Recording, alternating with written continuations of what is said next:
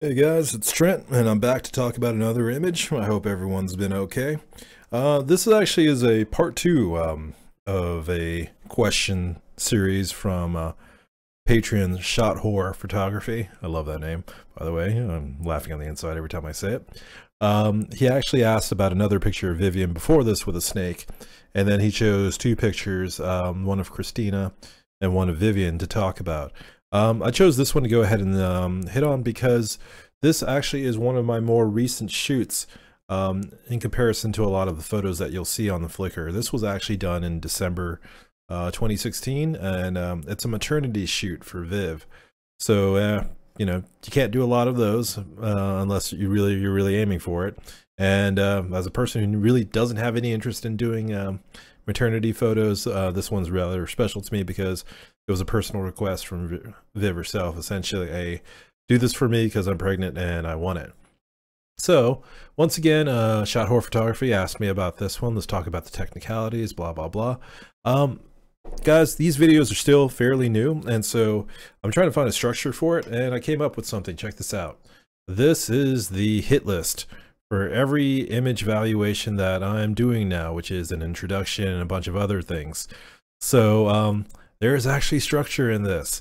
Of course, if you guys notice, it's not like defined by do everything and you must say everything. There might be some things I skip, or might be some things I expand on, but the main thing is I really want these image evaluations to not just me like blowing a bunch of hot air out, but actually making it worthwhile for you guys.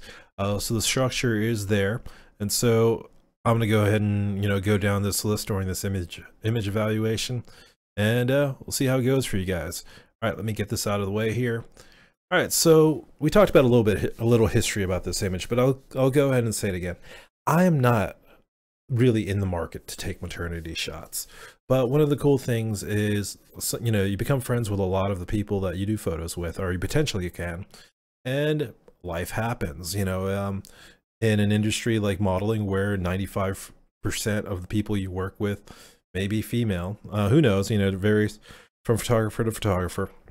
There's a chance a lot of them will get pregnant, or some of them will get pregnant. Well, if they do, they might ask for maternity photos. So once again, it's not something I want to do, but it's interesting to to get it done for someone who really wants it done. The other thing too is the idea of this shoot, a little bit history on this one.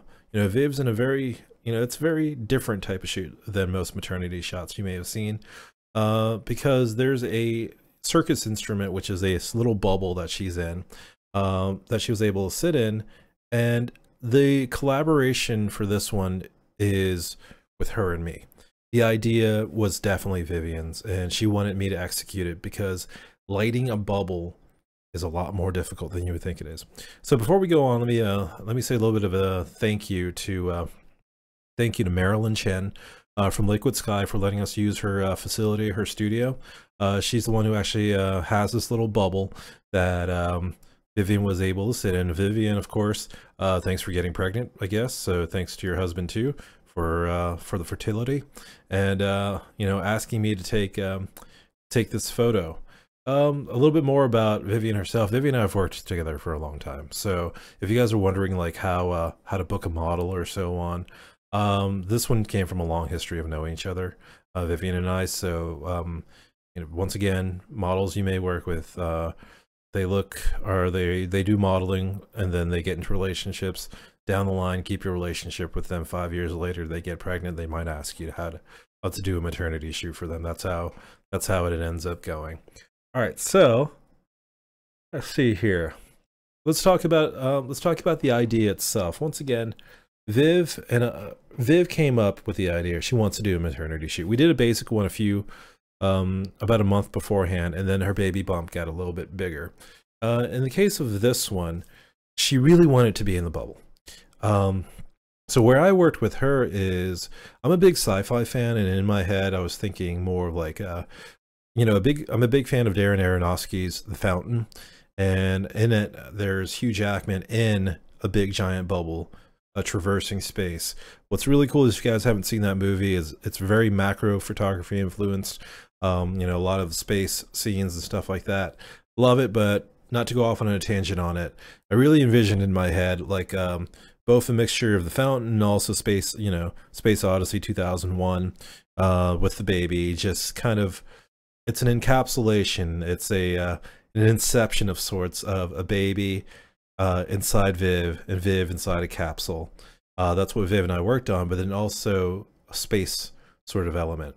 And so about 2 years ago at Party City, or 3 years ago, I got a bubble machine. It's like $30, and I haven't used it in like 2 years. So I was like really excited. I was like, Viv, I haven't used my bubble machine in 2 years.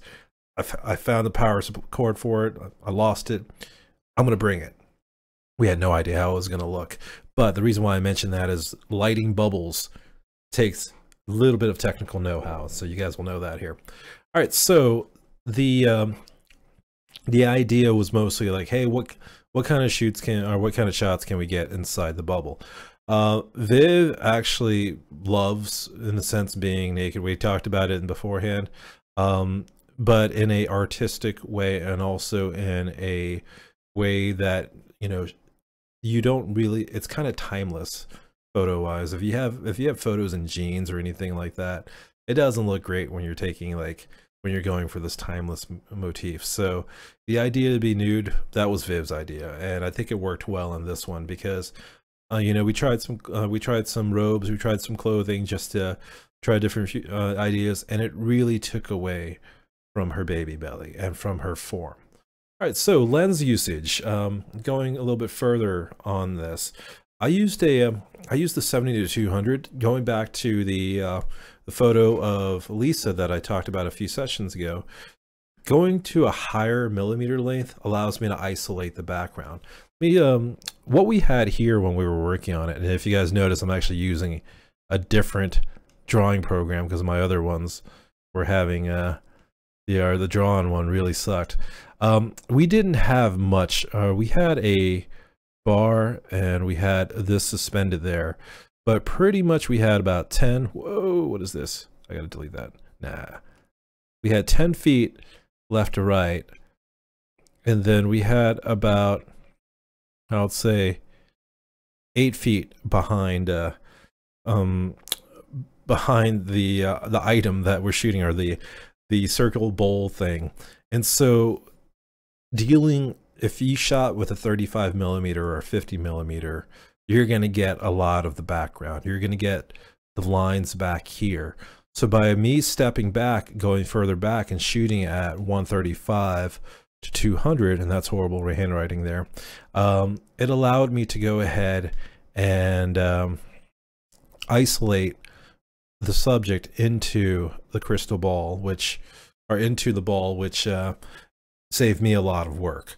And so stepping further back, using a longer focal length, helped me out a bunch there. So other technicalities when it comes to that are, you know, using that is zooming or stepping further back, zooming in, and let me see here. I'm trying to remember all the other ones. Oh, if you're doing studio photography, I have a 70-200 2.8. I love that lens, but it's heavy as hell. If you have the budget for it, or if you're ever wondering, can you get a 70-200 f4? 70-200 f4 for studio photography is amazing, and also a lot lighter. Something horrible is I have the 70-200 2.8. I barely use it. Maybe throughout the year, if I check to see what lens I use the most, by the end of the year, 5% of my photos are with the 70-200, despite how great of a lens it is, because of its weight. All right, so moving forward, let's talk a little bit about the lighting. All right, so this is going to be a little bit more interesting. Concerning lighting, getting a gridded light was important because we didn't have too much of a background, or since the since the background was relatively close to the bowl, I couldn't use a super wide softbox without it lighting the background. And even with the grid, it was still lighting this portion. I wanted it straight black, but I also really wanted that, kind of wanted it sort of that, if you look at the shot, the well-defined shadows and so forth. So going back to what we've talked about in the last few videos, the smaller light source creates a more defined shadow. So the light that we used on Viv was a straight 7-inch reflector with a 30-degree grid, which dropped the light right on onto her. Let me see if I can go ahead and delete all this. I should have paid attention to this program before I used it, but oh well. Go ahead and delete that. But going back to it, that gridded light allowed me to have control over it, but also did create harsher shadows, but it was kind of an aesthetic I was going for. Another issue with using a bigger light, just so you guys know, is that the surface on the bulb is completely reflective. The bigger the light source, the more prominent any reflections were, and it really showed in the image, and it was difficult to work with. By using a smaller a light source, it was a lot easier to work with this glass ball, or with this sorry, whatever material it is, translucent ball. Behind Viv is another studio strobe with a 10-degree grid. The 10-degree, okay, so let's do a top-down view. So here's the subject, here's the camera. A little bit further than that. My cameras look so horrible.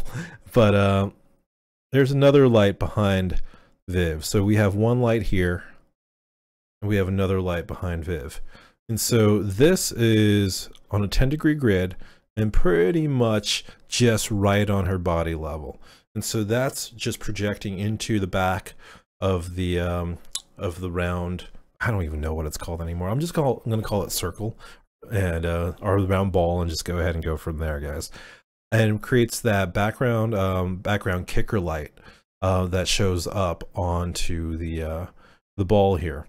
And so that, if you guys notice, it creates the highlights in let me see here. So there creates these beautiful highlights behind her in kicker light. But also the only problem is all of this right here, all of this nasty stuff, that's let me see, there you go. All of that nasty stuff there is unfortunately really pronounced with that. And so the ball is kind of a little bit scuffed. That's what we had to deal with. But fortunately, the aesthetic looks good on it. But it's one of those things where lighting the background really, really pronounced that. All right, so going back to it, one of the issues that does occur when it comes to this is when you're shooting bubbles, and there's a bubble machine going over here. So there's a little bubble machine, and it's shooting bubbles around. The problem with the bubbles is the only light that's really hitting it, that's being picked up by the camera, is on the side there. If I could do one more thing I wish I could have done, was I didn't bring enough lights. I would have added another light here just to hit the bubbles, because what you see in this picture is one smaller light source reflecting off the bubbles, and it's not creating this bubble, like heavy bubble inception, or saturation that I wanted. And so there is a couple other shots that are in this series where the bubbles are more pronounced, and that's because I moved the position of the light, and those are kind of the ones I want. Yes, I could have added it in post, but kind of a lazy bastard, guys, so I didn't do it. And so that's one of the challenges that you have to deal with when it comes to lighting something like this, is the bubbles were there, and there was a shit ton of bubbles, but my lighting wasn't the best way for me to go ahead and show more of those bubbles. I would have added one more, using a nice lens that tunnels into your subject allows me to not get that light. Another thing I would have done too is maybe gridded just a hot shoe flash instead of so on, but I didn't bring enough to do all of that. The other thing too is this was about an hour and a half into the shoot already, and so we were trying to just get what we can before Viv got too tired out, because it was difficult work getting up there, positioning yourself. You're not sitting exactly in the most comfortable position, and so Viv was a trooper. All right, so let's go and talk about the post-processing that was done. I have a Lightroom preset that's heavy on black and whites, and so the it's one of those black and white presets that, you know, just hits the highlights and the shadows that I like. So I use that. I'm gonna go ahead and say this. I'm actually gonna save all my presets, and for Patreons of certain levels, you guys will have access to it. It's just one of those things where you know, you guys can pay what you want for it. So we'll figure out you know, how you guys can ask questions then and see if you like it or not. But nonetheless, there is some tucking into mostly over here. I'll point it out right there. There's some liquefy right there in Photoshop. You guys can see the effect. Fortunately, with the warping that's already being done, by the ball, it shows, or it minimizes the liquefy, like how much you can notice liquefy. So that was done there. All right, so the last thing that is going to be hit is, you know, what I would have done differently. Mentioned it before, lighting the bubbles so they're a little bit more pronounced. Since the bubbles came also from one direction, it's heavier on the right side, which you guys can see in the image. Using post, I could probably add a little bit more just to finalize the image. But if I had a choice, I would either reposition the bubble machine to be a little bit higher and let it drop down, or potentially get another bubble machine because they're so cheap. And I do like the effect, and let the bubbles come from this way, and, you know, go ahead and go there. Add more bubbles in.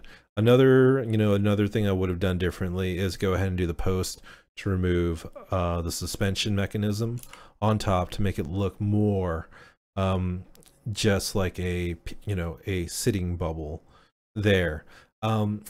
Ideally, if I had a bigger budget in the future, this is one of those things where I would just purchase one of these balls straightforward and hang it and use it for a shoot. Unfortunately, I don't know what the price is, but it's fairly expensive. It's specialized, and I'm extremely thankful to Maryland for letting us use it. So the condition of this one wasn't the worst. On a lot of the marks you see in the back is actually bubbles that have hit the ball beforehand. And so, you know, it's not the worst thing in the world, but if I had a huge budget, those are some of the few things I would do. I was actually very happy with this shoot. So what would I do different? Not much, because the shoot wasn't for me. I loved it, but it was actually for a dear friend, Viv, who really, really wanted me there. She believes in my work. She's believed in it for a long time.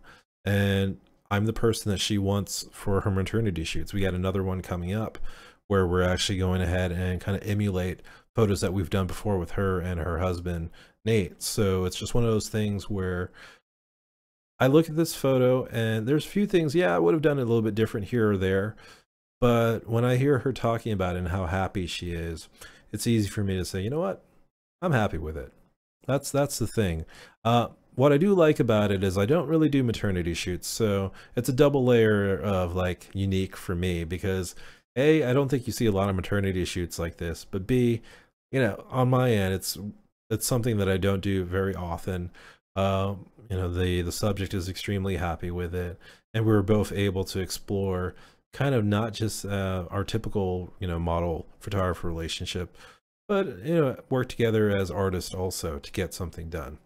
All right, guys, I hope that answers some questions.